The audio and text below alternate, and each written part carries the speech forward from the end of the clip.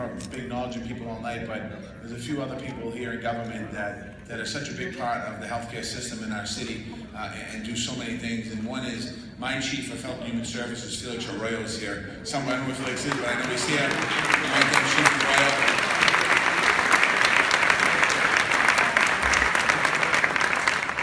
Friend and a person I served in the House of Representatives with for over 10 years, State Representative Jeffrey Sanchez. I want to thank Representative Sanchez as well.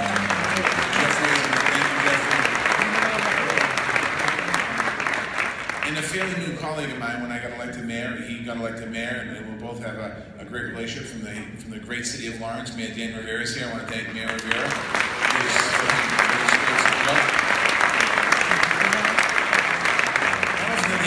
Stand up, and I want to, and also the Vice Mayor from Cambridge is here. Vice Mayor Benton is here, so I want to thank you, Vice Mayor, for being here as well from Cambridge.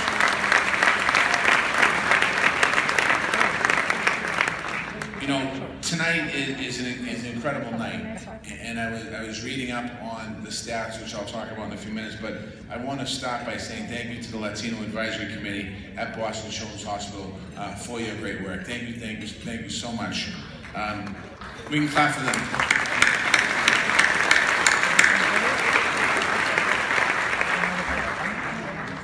Dr. Rodriguez, well-deserved recognition. My family certainly understands what the doctors at Children's Hospital does day in and day out, and I want to thank you, and it's well-deserved because many people depend upon you, and you need to be recognized for your great work, so I want to thank you. And Christina, where's Christina? Christina, you're unbelievable. That was outstanding speaking up here. And the outfit she had on and everything, and no microphone, and I thought she was just unbelievable. So Christina, I need you to come into my office and help me out a little bit, all right? We got some things in common. This organization that we're here to support tonight started 6 years ago, and it's already been very successful. $2.7 million has been raised to help patients and families in need of services. And they also help connect the Latino community to the world-class services and care at Boston Children's Hospital. These are families and children that come from all over the world who seek the very best care at Boston Children's Hospital. The money that you're raising tonight and you're donating tonight is going to help with transportation, food, clothing, housing, financial assistance for treatment, support for Spanish and Portuguese speaking families, crucial for development, particularly the young people's development. Why do I know all this? Two reasons. One is because it's on the card. But secondly, I lived it. Because in 1974, my mother and father took me to the Children's Hospital emergency room in November of '74 because I wasn't feeling well.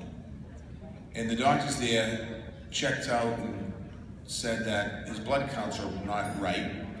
And we feel a mass in his stomach, and we have to see what that is, so we're going to go in and do some exploratory surgery.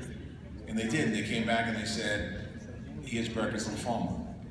And the doctors offered my mother and father two options. They said, one option is you can take him to see his grandparents in Ireland and take him to Disney World and do all that stuff. Or you can try this experimental treatment that we're trying here, chemotherapy, radiation, and some other drugs.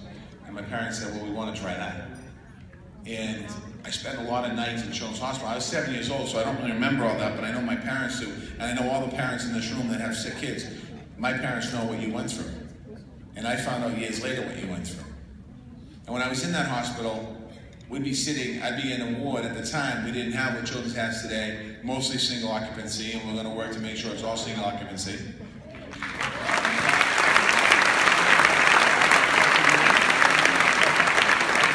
going to work to make sure the parents can go from the garage to the building safely. And when I was in the hospital, there was a lot of families from all over the world, and some of those families from all over the world actually lived in Boston. And they were immigrants from other places. And what your organization does in the last 6 years, it wasn't around back then. So the communication was tough.